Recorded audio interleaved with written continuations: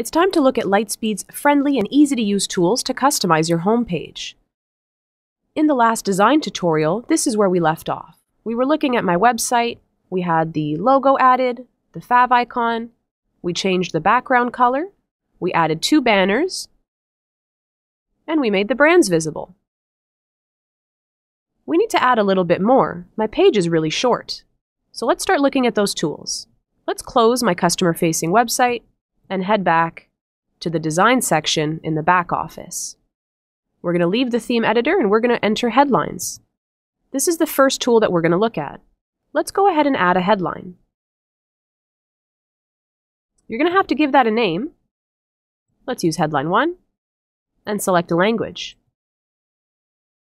Save your changes.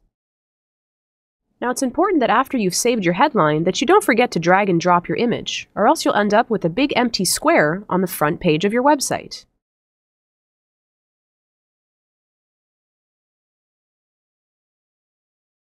You can feel free to drag and drop or browse. You can also make this big headline image clickable if you'd like, right on the home page. You can have that go to a custom URL, maybe some social media, brand, category, or product. I've created 1 headline, but I'd like to have 2. I'd like to have the carousel effect on my headline images, and I want them to scroll through all by themselves. Let's go back to headlines, and let's create another one. Let's call this one headline 2. Select the language, and save changes. Now I've done this on purpose. I'm using an image that is slightly smaller than the headline I previously entered. You're going to see why I'm doing this in a quick second. I'm also not going to make this image clickable, but I certainly could. Now that I've created 2 headline images, let's go back. If ever you want to get rid of them, you can delete. You can also batch delete over here, selecting all. And if you want to drag to reorder them, you can. Let's look at featured products and featured categories before seeing these changes on our website. Let's head over to featured products, and let's select our first featured products. Now I only have 2 in my database, so I'm going to use these 2 as the example. So I've made 2 changes. 2 headlines, 2 featured products. Let's also add some featured categories.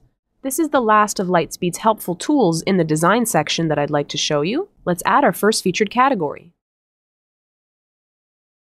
I'm going to add footwear, collections, and apparel, since these are my 3 most popular categories. Let's close that up. Now that we've used all 3 of these tools, let's open up my customer-facing website and see what the changes look like.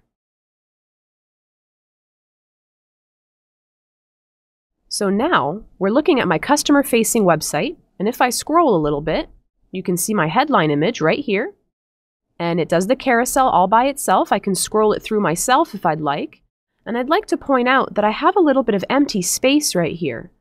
The reasoning for this is because I didn't use the same dimensions for both of my headline images. You can technically use any dimension you'd like for headline images, but you should respect the ratio and the format that you're using so that you don't end up with empty space like this. There are the banners that I added in the theme settings, which are part of my particular theme. And down below here, I have my 3 featured categories, as well as my 2 featured products. Now we recommend getting your products added in batches of 4 so that it looks even. And as for your categories, you might be asking yourself, well, where's the picture? So the categories were pushed over from my point of sale, and there's no purpose for a picture on the point of sale. So how would I get an image showing up in these featured categories? We're going to have to close this page and get back into our back office.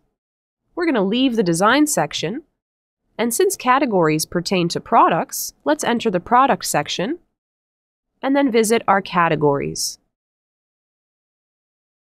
I'm then going to open up the categories that I've selected for my featured categories and add an image. Let's start with footwear, and then I'll do collections and apparel. If you scroll down on the opened up category, there's an image section just below. I'm going to drag and drop my picture.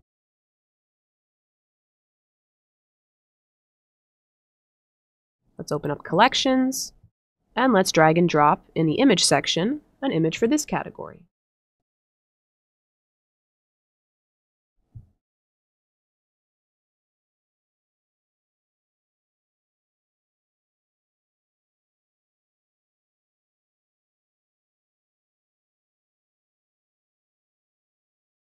All right.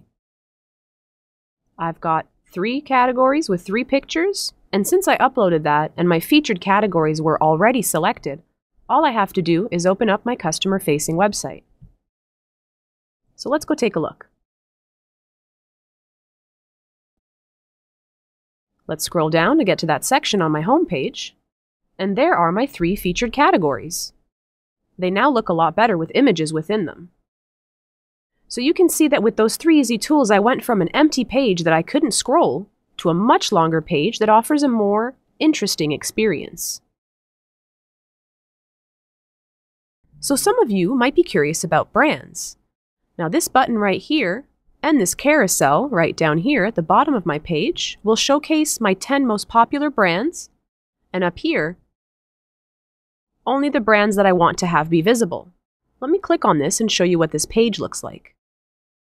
Now, since I only have one brand name in my store, I only have one box and one box in my carousel. How would I add an image to make this a little bit more livelier?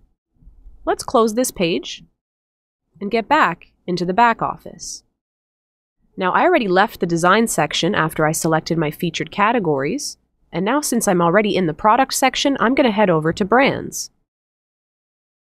Now, just like categories, brands get carried over from your point of sale and don't have a purpose for a picture over there. So let's open up our Supra category and let's add a picture.